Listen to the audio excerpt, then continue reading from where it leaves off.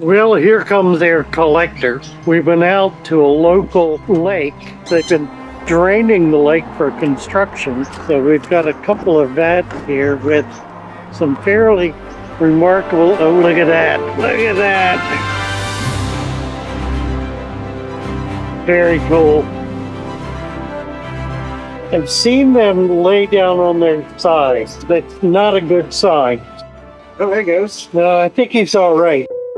The three sisters and friends. Now these guys are in the 30-inch range.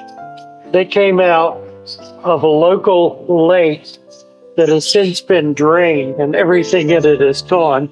These are mostly fish that people bring in because they've outgrown their aquarium.